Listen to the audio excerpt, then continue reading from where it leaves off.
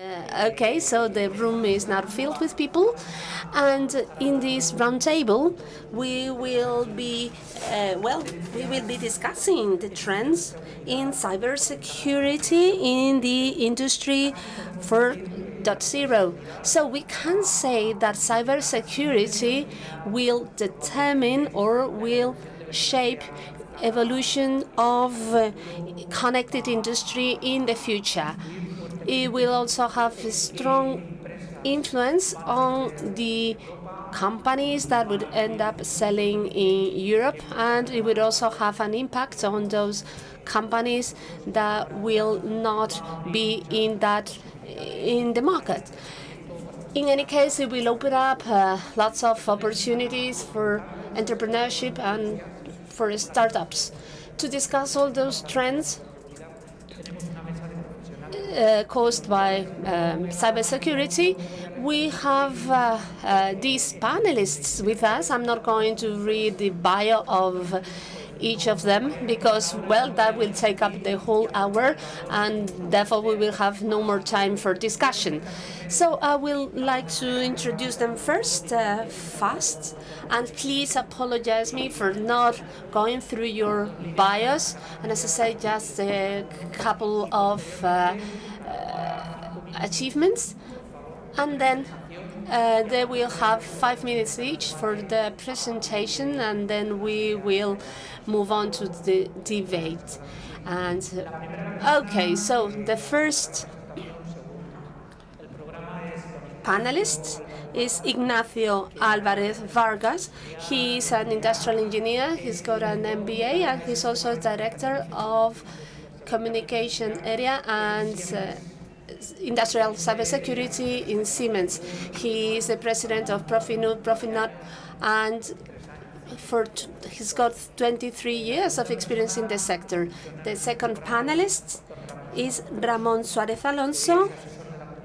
He is an advisor of the European Commission and of the United Nations, and he is a lecturer not in one university, but in very many universities.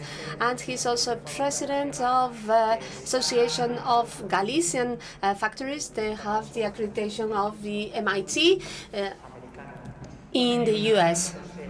And now, Elyoenai José Egozcue. He is responsible for professional services related to cybersecurity in industrial control system and automation system. He works at the company S21Sec, and he is also a regular collaborator of the European Network of Information Security Agency. He's been in this world, in this sector, for more than 10 years. Angela, thank you very much for coming to Spain. Angela Zennaro.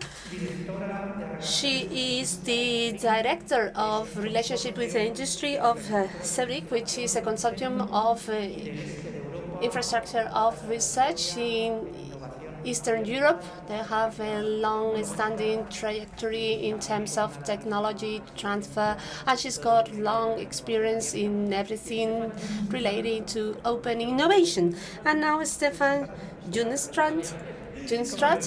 I hope I'm pronouncing your family name rightly. He's a General Director of Tecma. It's a company that is located in Spain. You are Swedish, and you've been living in your base is in Spain. He's got a PhD. He's an architect. He's an expert in smart cities, and he's been developing his expertise, implementing his expertise in Spain for the last years now. And now, Ignacio, 5 minutes for each. Claro. Bueno, perdonar por los minutos. So sorry for this brief interruption as we're finding the mouse. As it was said at the beginning when we opened, before we started with cybersecurity, I should like to mention what's going on with the industry. Actually, during the introduction, they said this is the fourth industrial revolution, even the fifth one. And actually, I agree. I don't know what number it is, but it is a industrial revolution. And who's to blame? Who is to blame for that revolution? Well, it is us, ourselves, users. And why is that? Because it's not enough what we get from producers, but we move from users to developers. As you see on the top of the slide, we want to have our own devices. What the manufacturer is giving us is not enough anymore. We want it customized.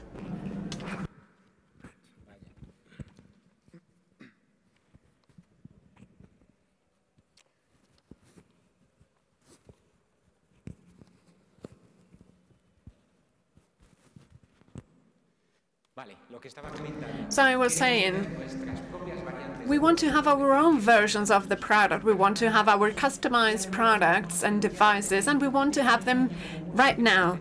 So within a year, we want to change our computer, laptop, device, whatever it is. So what does it mean for the industry? That is quite an industrial stress, as you can see. So what is it that the industry needs? We need to find answers to what we users are requesting. So we need the industries to be fast track, to be faster and faster in the time to market. We also need flexibility. We want it customized. So we need to make possible that whatever used to be batches now need to be customized items, but without forgetting that the cost has to be the same as with the batch production. Again, quality. No quality means that we sell once but not twice. And naturally, efficacy or efficiency. Naturally, this all comes with some cybersecurity measures, which in the end, those replies that the industry is seeking now, we automation providers, we need to provide those answers. What about the trends in the industry? So it's not what we had seen before on the previous slide, but in the industry, we also need to consider zero accidents, no tolerance for accidents. So we need to achieve everything we've seen so far and no accidents on top of it. And we also need to reduce CapEx and OpEx both, considering productivity as well, which in turn, in the industry, this means that we need to have digitation, Industry 4.0, and smart data, etc. So quite a simple example that I have. This is one of our customers, Maserati. So if you see the production cycle for a given product from the very beginning, when designed, all the way to planning, production planning, engineering, implementation, services, and even if just tangentially back to the beginning, communication, digitation needs to be full thickness throughout the whole chain, meaning from that spot, I need to manage to have improvements and move it all along and link together. And naturally, again, in order to have a product produced, I cannot have it manufactured and tested. So there is software out in the market that will help us through digitation without using a single screw for the device or final product, and somehow we still can manage it and see how the product will behave. Here, Maserati, with the whole implementation, you see, as for time to market, this is reduced by 30%, and the time to market went down from 30 to 16 months. Also, greater flexibility. We had an option for 70,000 combinations for this model, and based on that software, we can see whether the lines were properly implemented and properly optimized. So with all that software, what they did was, by just adding one line to the production chain, and yet they increased productivity by threefold. So all this, all digitation and huge amount of data is pointless unless we guarantee information.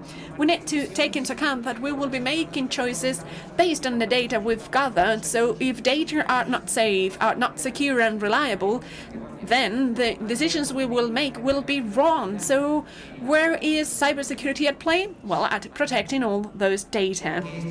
Why? Why is it so important to consider cybersecurity? Well, both for protecting intellectual property for all the machines. We have the know-how, or producers have the know-how on how they produce and manufacture each product, and this is to be protected. Then, productivity. This system needs to be working 24 hours, 7 days a week. So, if there is a cyber attack for service denial, well, I can have great know-how, but then I will not sell anyway. Then what about product integrity? If I manufacture cars and the paint, the body paint, has some kind of problem when it comes to the paint composition, it's pointless to manufacture so many cars when, because of a cyber attack or because of a change in the paint composition, I will still take those cars back to the plant for remanufacturing. And then reputation. And finally, just to wrap it up, what's Siemens offering for cybersecurity? Well, deep defense. This is defense in depth based on IEC 62443. We implement security from design phase, and as you see up there, we have a series of services. We have a cert for some potential problems we can have in our product, so we can detect them and solve them. And we also have interconnection with a large amount of certs from different countries, and we also have everything we need to help our clients have safe and secure systems. Thank you very much. Ramón? Oh, I will not be using a slideshow, but I'll take the podium anyway for the pictures, because then I can tweet all those pictures, and so I want to be portrayed. So the chair introduced me. Thank you, INCIBE, for your invitation to share some time with you.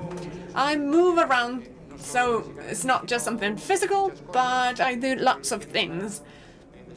I'm now developing the Galician network of Fab Labs. We are building up a network of Fab Labs. You might have heard of it. We have one in Galicia, we have a super hub. Now we are producing we actually have a stream of the largest 3D printer in Europe. We are building a beast in the office, well, the shop. It is being streamed live. I don't know how it's doing because I'm here, but we do this kind of things. For the last weeks, we've been in Galicia and Vigo. Actually, we have some colleagues here from Hagan Beers, Antonio, Belen, where we had lots of people having to do with this. But especially, it's interesting to mention that first edition, this is the second one, but first edition, there was this guy with a hood. He was 11, and he was highly interested in cybersecurity. And just a couple of days ago, well, yesterday, I was teaching some lectures the whole morning at an automotive company, getting the operators ready for the transition towards the Industry 4.0. They are working with AGVs, and the pilot plant is in Galicia. We have the PCA group. We have quite a potent automotive industry there. We have the University of Vigo represented here. We have the chair, Telefonica chair, introduced a couple of weeks ago, and they discussed cybersecurity. We have some other colleagues also lecturing here at INCIBE. So we do lots of things. I try to be part of all of those. I'm a mentor. I'm the chair of the mentoring association in Spain. Well, actually, European association. And I'm mentoring this 4.0 project, especially for startups that work on cybersecurity or somehow related to it. A couple of days ago came a guy by the Fab Lab, and I say he was a guy because he came with his white robe. His name is Thomas, and he had a suitcase which was actually a drill box And he had a sea probe. He had built it. He's 14, and he built it some couple of years ago. He works for Meteo Galicia, or cooperates with them, using the probe done with Arduino, made with Arduino, and with some plates that change Wi-Fi into long-range Bluetooth. So all of this, that's something we see on a daily basis. This is in Pontevedra's Fan Lab, and the same. We got kids who are 7, 8 coming from schools getting these virtual reality goggles, and they would use the father's cell phone and would have 360 vision, and they explain their own fathers and mothers how to do it. So this is a change happening in our society. And so these are trends for the Industry 4.0, but actually the trend is what's coming and what's happening so very fast, because we have 8, 9, 10, 14-year-olds. Even we have a 14-year-old kid that has has software against cyberbullying, and he's studying telecommunications now. And he's coming around saying, what can I do? And so we said, come together, all of you, join forces, because we don't know. The trend will be whatever you say. We will discuss, and actually we were at the main room before discussing regulations, European views and UN's views, governments discussions with the regional governments in Galicia and Extremadura. I lecture everywhere about it, but the thing is, actually the speed at which this is all happening, and the meetings for hack and beers. We had a Bitcoin miner the other day, and he was talking about cryptocurrency, and this is quite a mess which has no clear rules, and probably no one will tidy it up, and that's what's so much fun about it. What's going on there, and how come we will be able to protect each other? And if you are in the industry, you need to protect your industry, your cell phones, your devices, because we are exposed. And what's happening here, again, is happening so fast and so intensely that it is so difficult to discuss trends. For me, a trend would be something about encouraging you, listen to those coming after you, because it's amazing, it's mind-blowing. Whenever I see the one who had the robe, he's 14 and he was wearing the scientific robe, and his parents are scientists as well.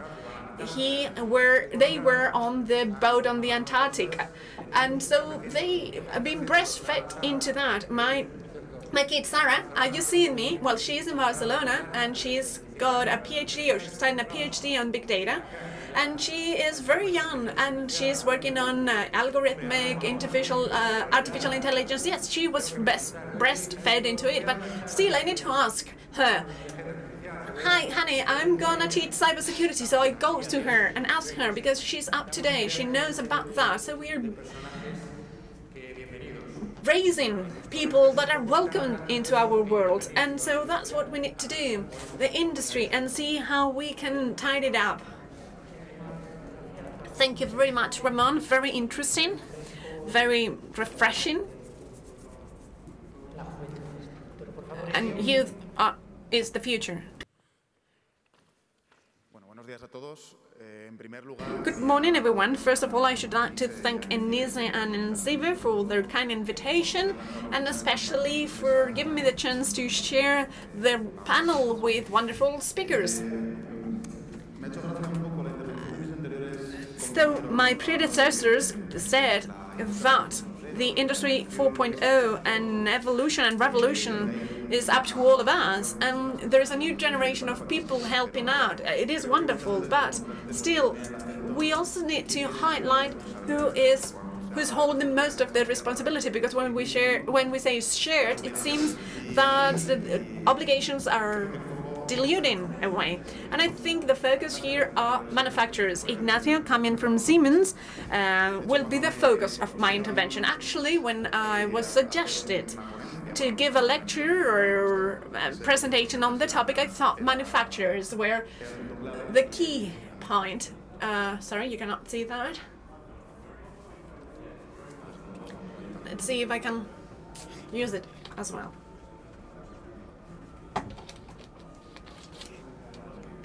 You can see it now, can't you? So today we have 5 trends which manufacturers are, well, they are the key characters to cybersecurity, specifically when it comes to automation and control systems. So it's clear that for some time now they are reaching into agreements with larger manufacturers for cybersecurity solutions such as Siemens or McAfee.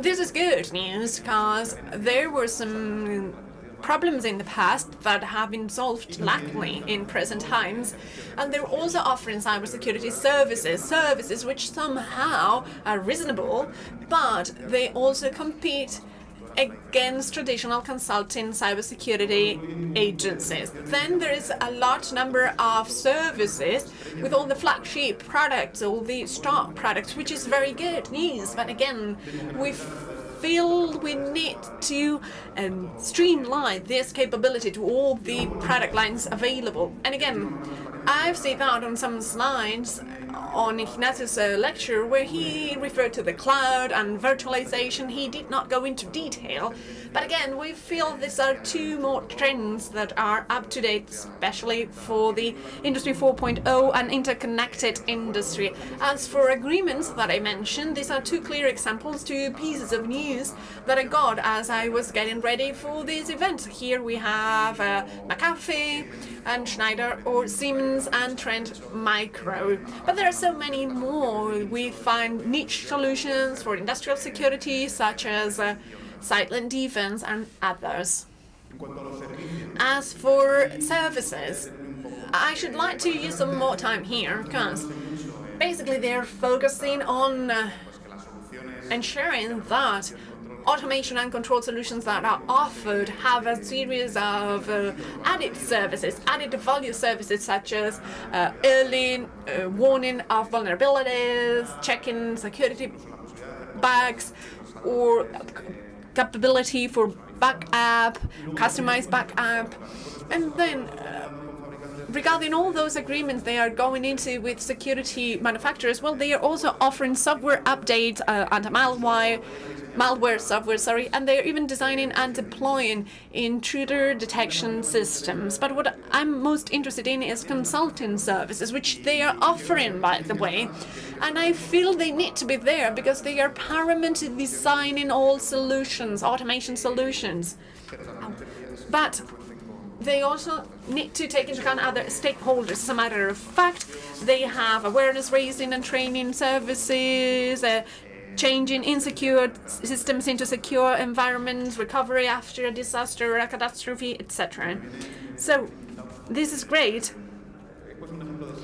This is Siemens' example. I have another one for ABB, where they are adding new security options, low level, at industrial environments. As a matter of fact, Siemens has this module that is the 1500 CB series that has to do with the classic S7 automated system, where they inspect hardware state, VPN detection, safe file transfer, and also supporting different protocols. That way they protect the whole automation in the periphery. And I find this is a good trend, and which is worth highlighting. This is what happens with an automaton. And this is another case by ABB, where as part of the Symphony Plus software, which is distributed control system for water treatment plants and power plants, which has a series of very interesting security capabilities, such as authentication, that is role-based, following the standard that you can see on the screen, which is a standard that Ignacio said is open source, which is a good trend, you know. And there is also support for LDAP, also set up password policies, host firewall, backups as well, log files and selective backups. It is based on acronis, which is quite common in this field. And then you can also have control over a session, an operator session, in case of an emergency. If you need some kind of extra permissions or permits rather. On the right side, you see the WannaCry. Of course, this could not be missing in this kind of events, and there's actually a piece of advice letting know that WannaCry could have an impact because it's Windows-based, and it could have an impact on the whole Symfony Plus family. Yeah, I'm about to finish here. Just 1 minute. As for virtualization, well, virtualization is one of the keys to cloud-based solutions, and as a matter of fact is a trend in the industry, but it needs to be done properly. I find it is great because we have more and more solutions certified that are compatible with virtualized software systems, but there are some risks as well when it comes to cybersecurity. You are risking altogether because it's all hardware, so whenever you're to follow good segregation segmentation practices, well, it can have an impact. We need to virtualize, yes, that's for sure. You're cutting down costs, but you need to be reasonable about it. And then the trend, the cloud trend, software as a service, or even infrastructure as a service. We have Microsoft or other companies. Traditionally, we're not here, but then they have IoT platforms and Azure and even Cortana. And these are solutions that are success cases. You just Google them and you see how they've managed to help out companies increase efficiency in preventive maintenance, etc. There are also some cybersecurity problems, but since I need to leave the podium now, I will only refer to that during the questions if you ask me. Thank you very much. Thank you very much. We move on to Angela.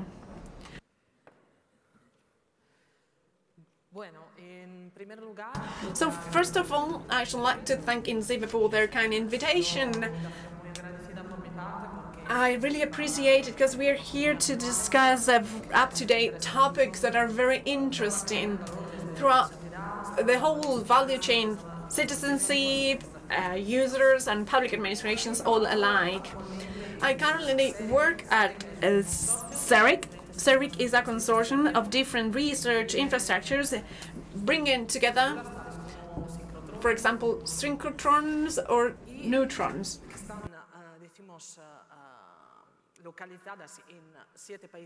We are based in 7 different countries throughout Europe, and we have 42 different research infrastructures. It's not that I try to bore you with the description of the company where I'm working, but the idea is to highlight my interest in cybersecurity.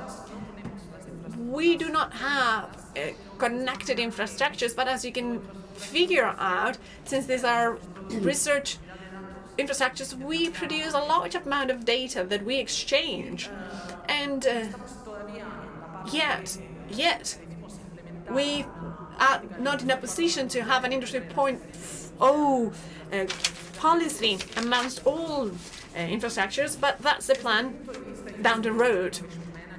I'm a plan innovation manager. I've been for 10 years now, and cybersecurity, as we say, can be the solution to the loss in the value of what's produced by companies now.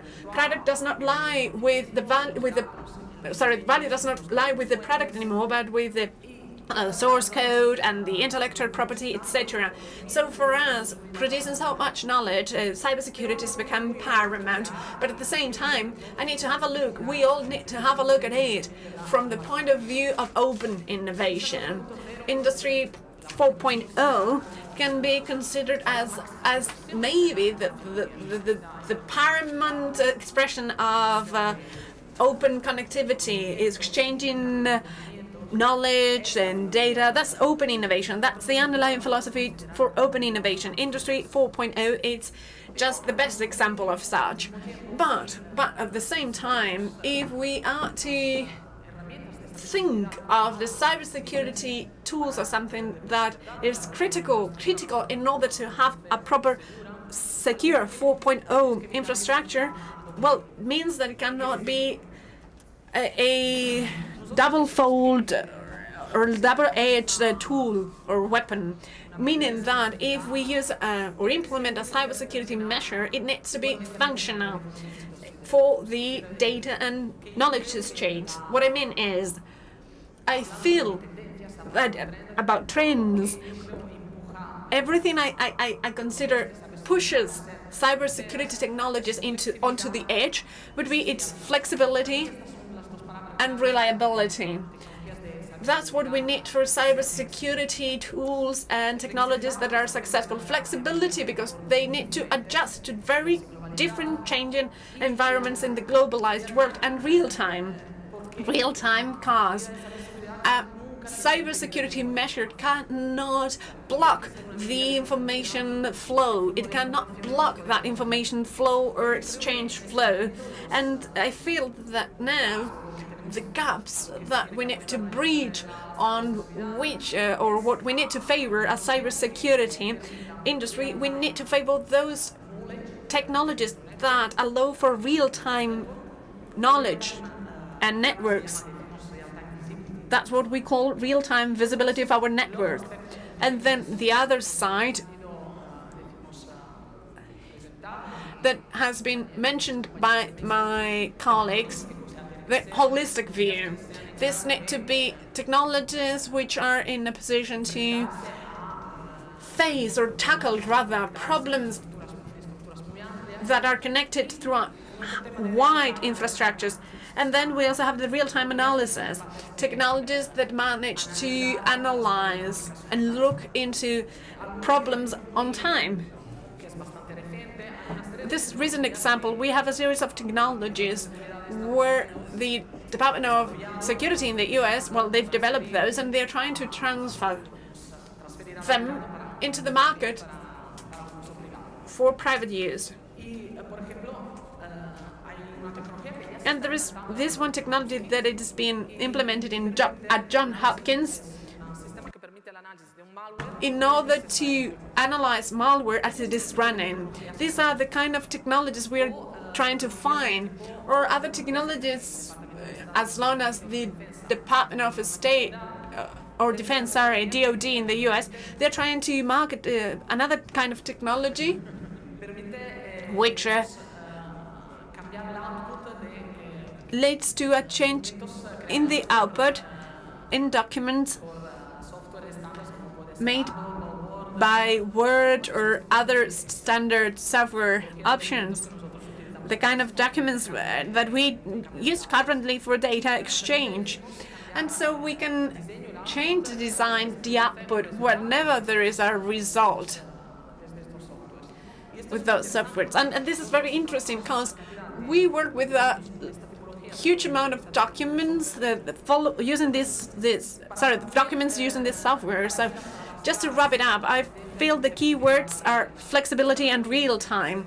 And I feel this needs to be the axis around which we will move towards focusing innovation on cybersecurity. Thank you very much. Thank you very much. Angela? Excelentes experiencias. Thank you very much, Angela, for sharing your excellent experience with us. And now, Stefan, you have the floor.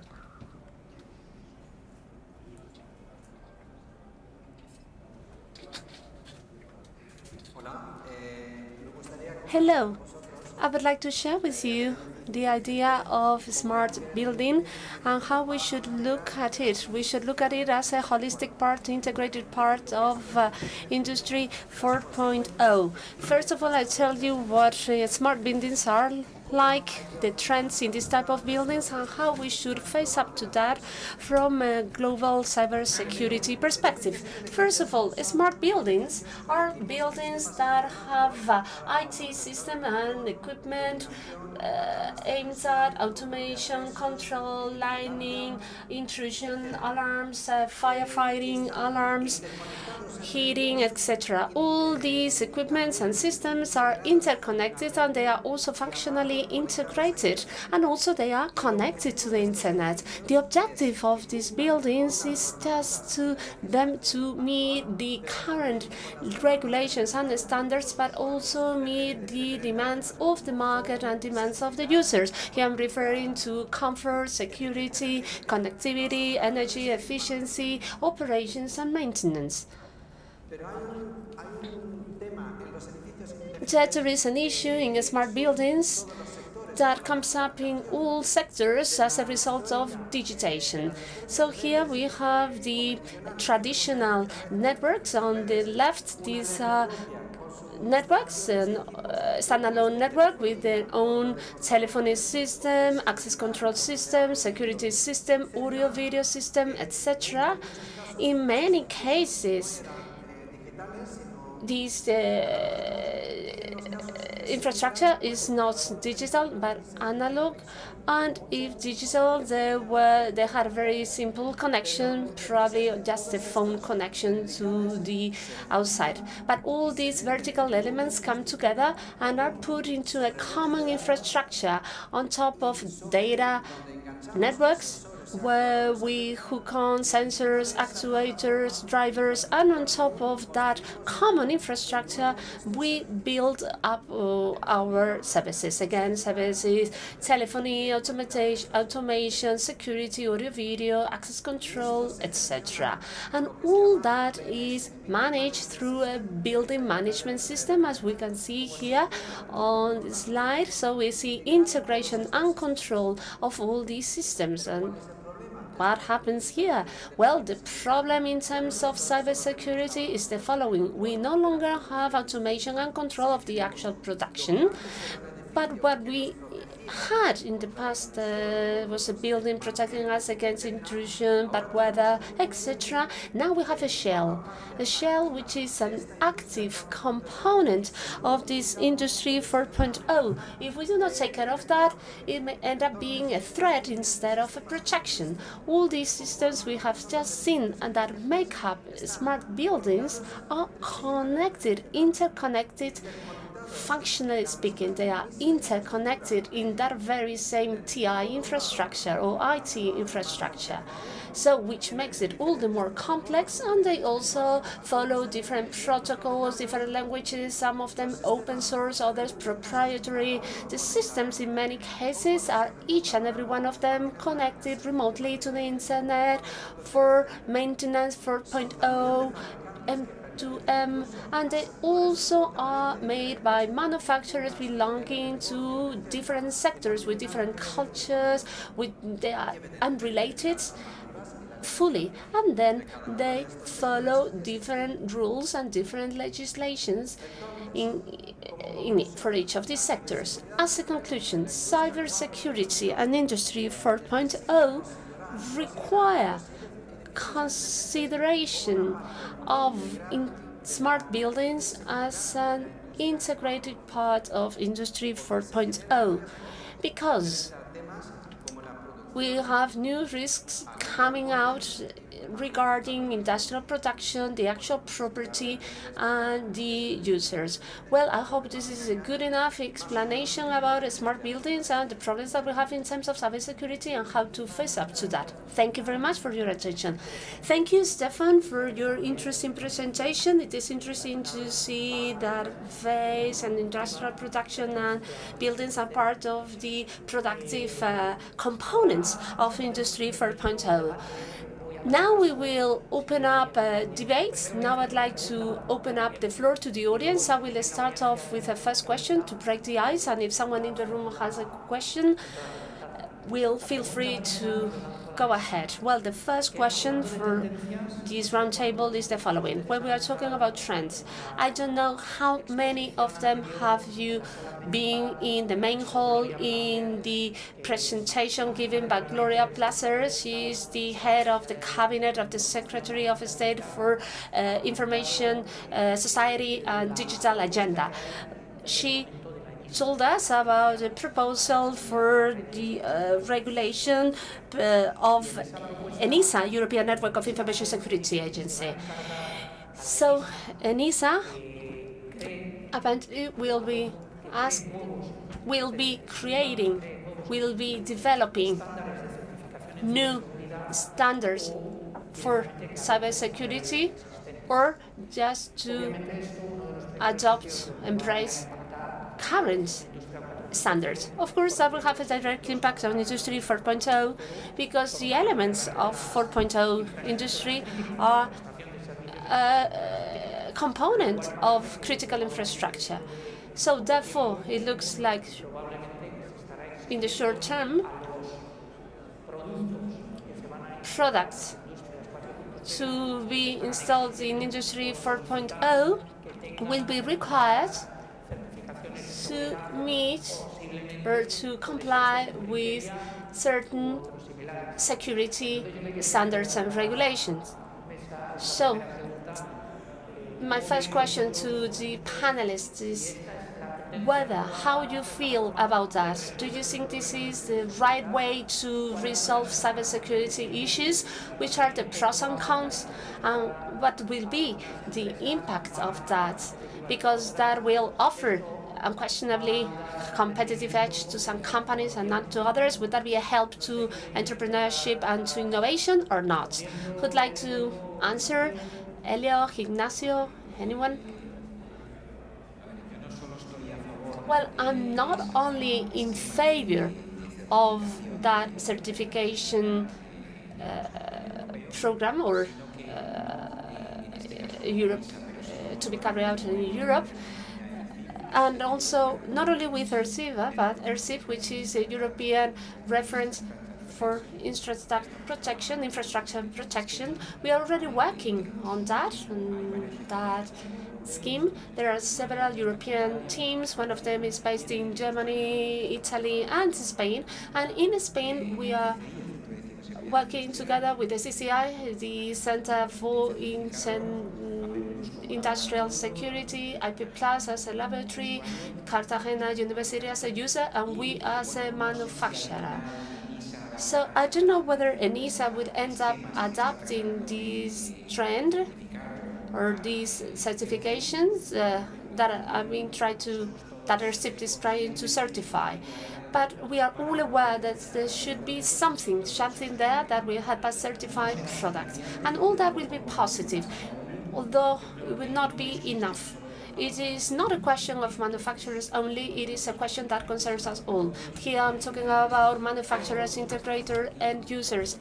All of us being here, because there are very many bodies out there, they have lots of time, lots of resources, and lots of money. If we do not come together to face up to them and to survive, we will die. Well, I fully agree.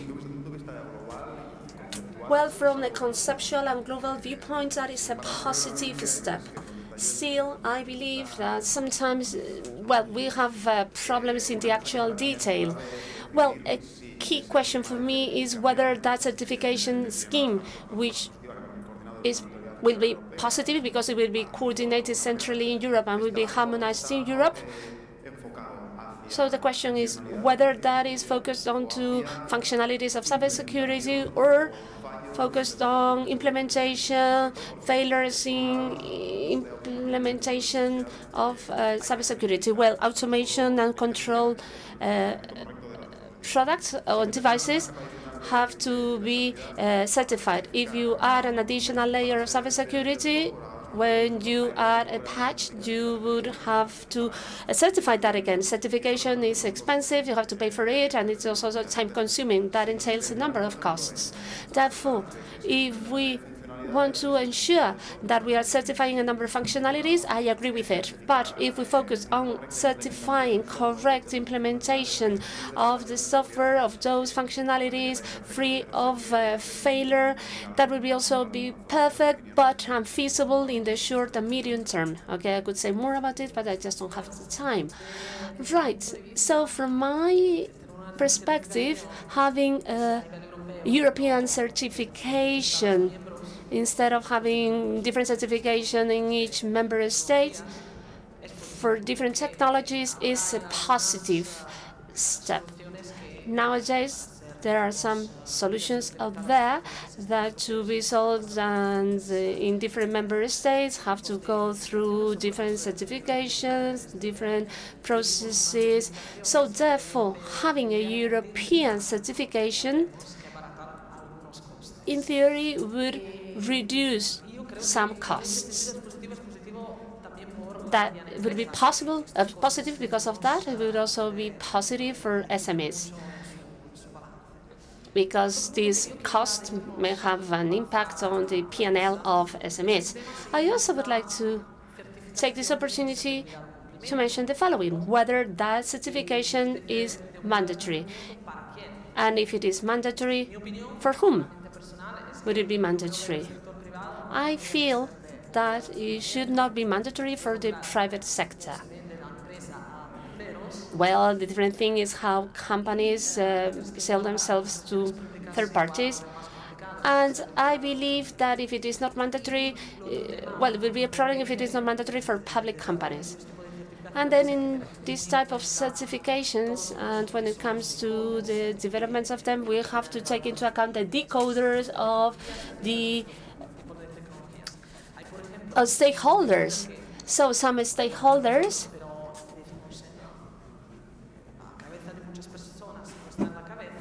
So what about the insurance sector? So insurance sectors offering these type of all-risk insurances. We have to take into account these stakeholders when it comes to developing this European framework of certification. Well, I would like to say that I partly agree with it. Of course, in critical infrastructures. But when it comes to the industry, when we are talking about small companies or micro companies, this is a complex issue because we are talking about certifying providers and products. But that would stop the fast, the speed that we mentioned before. We are talking about open source, open hardware. If we limit that with certification, with regulations, that will no longer be feasible. So we are saying that large corporations, large multinationals have a significant interest in global industry, and Germany, the US are creating new industry with new devices, new equipment, and this is being developed in this large industry and also in public administration and also in the banking sector. But small companies, micro companies, which are abundant in Spain, are not beyond that, are not, this is not applicable to them. They use what it is out there in the market. And if what is out there in the market is certified, okay. But if it is not certified, what to do with it? There is also a large gap there. So there is not enough training and qualification in the personnel. So as it's been said before, there is a significant gap. Even we find it in the public administration. There is a gap in terms of expertise in cybersecurity. Well, if we have that certified products, okay, it's always welcome, but that will take time. That will not be immediate. What will happen in the meantime up until all that is certified? Well, as we say in Galicia, it depends. Well, then the level of certification, whether the certification is basic enough for what I do for my business, but that may also destroy digital transformation in the industry. So we have to get ready for that, but that certification should be agile.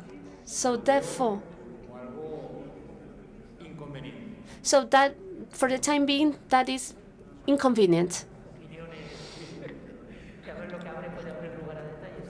So, thank you very much for your opinion. So, Stefan, how do you feel about it? Well, indeed, it is having a certification for products and systems is advantageous. However, in the cases such as smart buildings, in smart buildings, we are not certifying a single system. We have systems of 15, 20 different typologies, manufacturers, sectors. Therefore, that would not be enough. Therefore, we need added value for this integration control, because all those systems are interconnected. The challenge is even greater. I'm not saying that certification is not a positive element. but we should be fast enough. Otherwise, the system could be attacked through automation and control systems, through cameras, through access control systems, or, for instance, elevators that are connected to the internet. All that can be prone or open to attacks. So when we talk about integrated system, the cybersecurity is more global. We are not talking about smart building schemes, but also smart cities. This is a big challenge. So therefore, certifying products and procedures and services is not enough. We should see each case as an own threat, and therefore to find a unique solution for that case. So would like anyone in the room would like to ask a question or make a comment?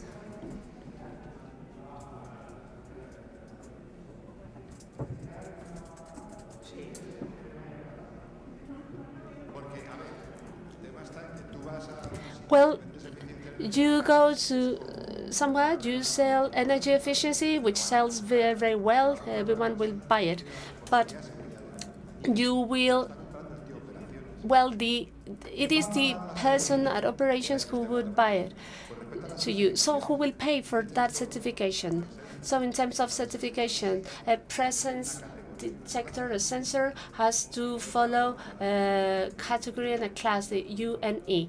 So to me, the certification is not that difficult, okay? But anyway, question is who will pay for it? Well, everyone will pay for its thing, for what you buy. Yeah, well, we will have to pay whatever it takes, whatever it costs. So I always give the same example when So it is not me, it is a big wave that is ahead of us. The 4.0 revolution started a few years back. We have to hurry up, we have to get ready, and we have to find a way to face up to it. Well, we cannot just stand still waiting for subsidies. That is over. Countries that are ahead of us or that are ahead are not based on subsidies, okay? So that's the way it is. It is happening in Europe, okay? Well, that industry started off in France, not in Germany. These are the companies that are driving this new industry structure forward.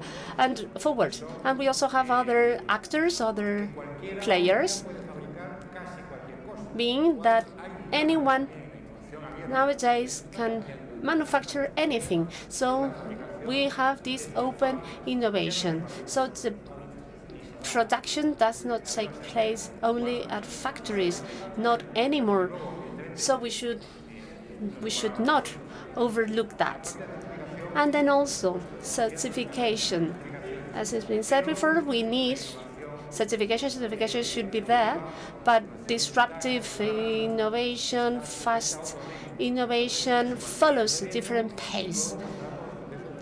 Therefore, well, things will continue, will go ahead, and then they will go through certification processes, but that certification process will follow a different pace.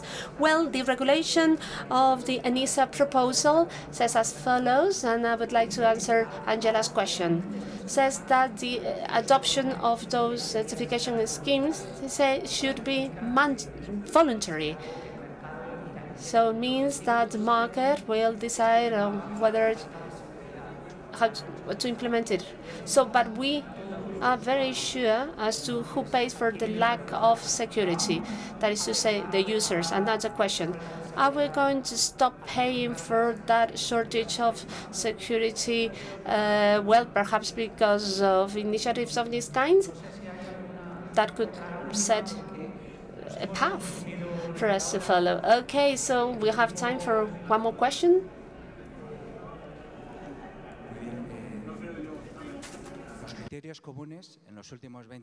Okay, common criteria in the last 20 years have been a failure.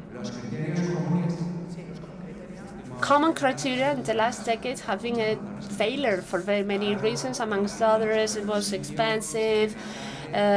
Sometimes we make it late. For instance, a small company that is just created then needs to go into certification, doesn't dare to do it because it is costly.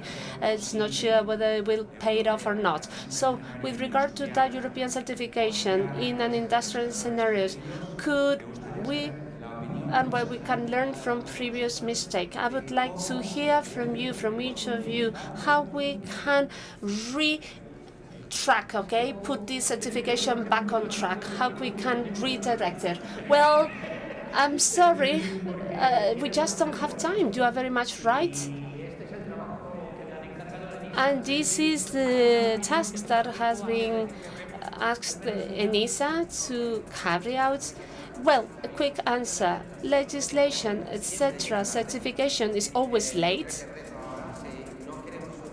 So our challenge is as follows. If we don't want to suffer attacks, crimes in the short term, each and every one of us has to find the right solution. And that certification of processes, products that comes after is welcome. But from my viewpoint, who pays for that? The company. Yes, it's just an investment. It's just a cost. It is not an investment. Okay, the investment is just to go on with your business. Okay, this is just a cost. But if you don't pay for that cost, perhaps your operation would be stopped or impacted, and you have to assess well that risk. So very quick answer. Well, your question is very, very pertinent. I heard about it before, and as Ignacio mentioned before, I worked for ENISE after they produced the first drafts in automation and control. And everyone at that time said that common criteria was useless. So perhaps the way to fix that would be having the end user defining a number of standards, whether they are European or of any other nature, and then to do fast testing on the part of expert companies that help you check that. This is cheaper and faster than certification. And then for products that will be implemented in infrastructures, that is to say critical in terms of national security, they should undergo certification. And then at the end of the day, we are not talking about protecting the business of the company, we are talking about securing or protecting the security of public infrastructure, and then the government should pay for that. Well, that question will have us here for hours. Very pertinent, very interesting, but we just don't have any more time. I would like to dearly thank all the panelists for sharing their thoughts and views with us, and thank you very much to everyone in the room as well.